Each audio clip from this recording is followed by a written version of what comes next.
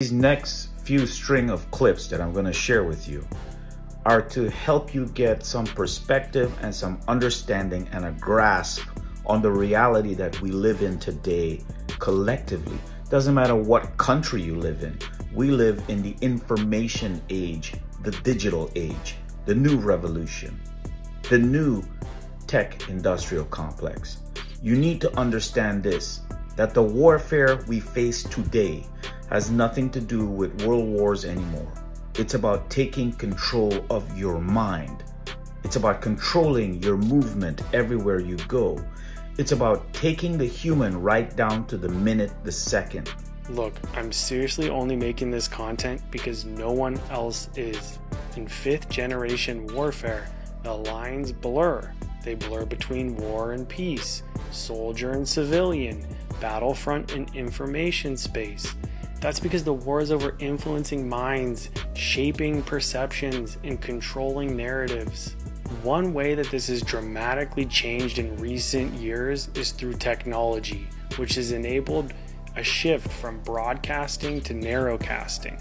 Instead of just having a few channels that send out information to the masses, narrowcasting allows a specific targeted audience to be informed in a specific way, making things more potent and even more divisive. So keep that in mind as you consume content, because someone like Joe Rogan is still mainstream to a targeted audience. Alexa, what is 5th generation warfare? 5th generation warfare is warfare that is conducted primarily through non-kinetic military action, such as social engineering, misinformation, cyber attacks, along with emerging technologies such as artificial intelligence and fully autonomous systems. 5th generation warfare has been described by Daniel Abbott as a war of information and perception.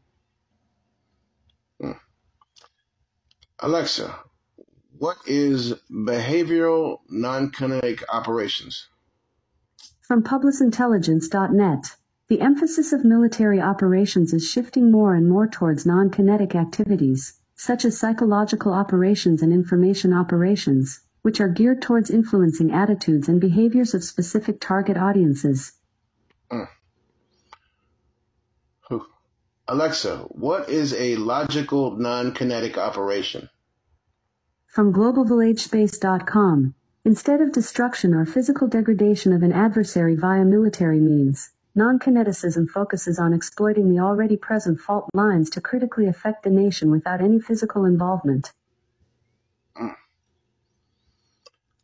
Alexa, how does 5th generation warfare spread disinformation?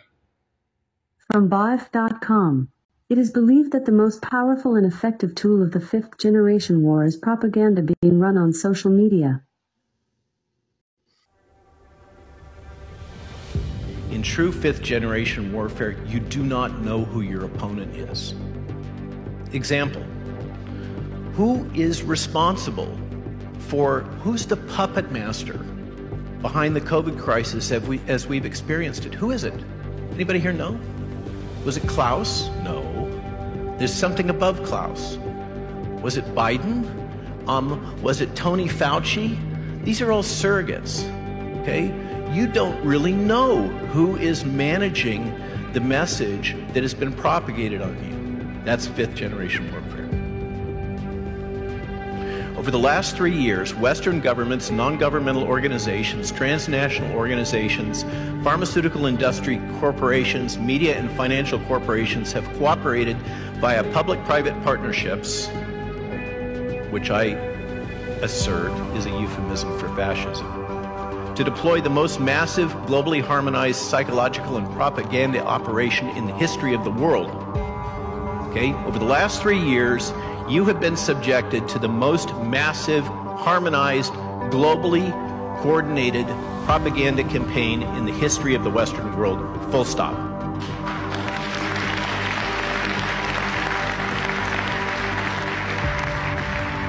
With this campaign, the governments of many Western nation states have turned, okay, this is key, military-grade psychological operations strategies, tactics, technologies, and capabilities developed for modern military combat against their own citizens. These are inconvenient facts. The world that many of us believed existed no longer exists if it ever did. The gist of it is this. Fifth generation warfare is an all-out war that is being waged against all of us by our governments and the international organizations to which they belong. It's being waged against each and every one of us right now, and it is a battle for full spectrum dominance over every single aspect of your life. Your movements and interactions, your transactions, even your innermost thoughts and feelings and desires. Governments the world over are working with corporations to leverage technology to control you down to the genomic level, and they will not stop until each and every person who resists them is subdued or eliminated. The most incredible part of all of this is that so few know that the war is even taking place, let alone that they are a combatant in it. The best way to understand this war is to look at some of the ways that it is being waged against us. Information warfare. Perhaps the most insidious part of the fifth generation info war is that it has become so normalized that everyone knows it is happening, but no one thinks of it as warfare. Of course everything is advertising and propaganda, and of course it's being used to manipulate our behavior. That's just how the world works, isn't it? But we ignore the real nature of the info war at our own peril. After all, I've often observed that this is a war for your mind, and that the most contested battle space in the world is the space between your ears. You might have thought I meant that metaphorically, but actually, I mean it quite literally. Which brings us to neurological warfare. To anyone not yet a victim of the information warfare operation designed to prepare humanity for the coming transhuman dystopia, all of this sounds insane. But for those who have fallen for the InfoWars psyop of the enemy, these types of mind-altering technologies are exactly as advertised, exciting opportunities to upgrade the feeble biological wetware we call our brain. But if you think you can avoid the biological aspect of the fifth generation war by simply avoiding the brain chip, you're out of luck. You're also going to have to deal with biological warfare. I'm sure you can fill in the blanks with myriad other examples of the attacks upon the world's air, water, and biome that constitute this unconstrained fifth-generation biological war being waged against us. When and if you do put the pieces of this puzzle together and seek to warn people en masse that they're under attack, your ability to resist this agenda will be predicated on your ability to use your accumulated resources, your wealth, to foster communities of resistance. Don't worry though. The enemy has that domain covered too. Economic warfare. We only have to look to recent events in Canada to understand what this will look like. This perfect control of humanity, down to the level of being able to witness and ultimately to allow or disallow any transaction between any individuals at any time, represents the apotheosis of technocracy and one of the key objectives of the fifth generation war itself. As this nightmare comes closer and closer to reality, all seems hopeless. But then again, that's exactly the point. The real war. I could go on, and on, and on, and on, but hopefully you get the point by now. There is a world war happening right now. It is a fifth generation war, or whatever you want to call it. It is being waged across every domain simultaneously. It's a war for full spectrum dominance of every battlefield and every terrain, from the farthest reaches of the globe and beyond, to the inner spaces of your body, and even to your innermost thoughts. And it is a war on you. Recognizing this, the task we face seems nearly insurmountable. How are we to fight back in a war that the majority of people don't even recognize is taking place? How do we fight back against an enemy that has spent decades refining its weapons of economic and military and technological and biological control? How do we fight back in a war that is not taking place on 2 fronts or even 3 fronts, but in every domain and battle space simultaneously? Framed like this, our prospects do appear hopeless. But therein lies the key. Our perception that it is our duty to fight back against the enemy in their war, on their battlefield, on their terms of engagement, is itself a narrative frame. And that narrative itself is a weapon that is being wielded against us in the battle for our minds. My regular viewers will understand what I'm proposing here: the creation of a parallel society.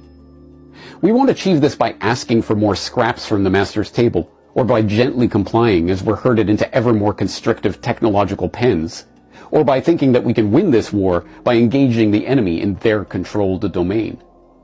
We can only achieve this by creating our own table, our own economy, and our own communities of interest.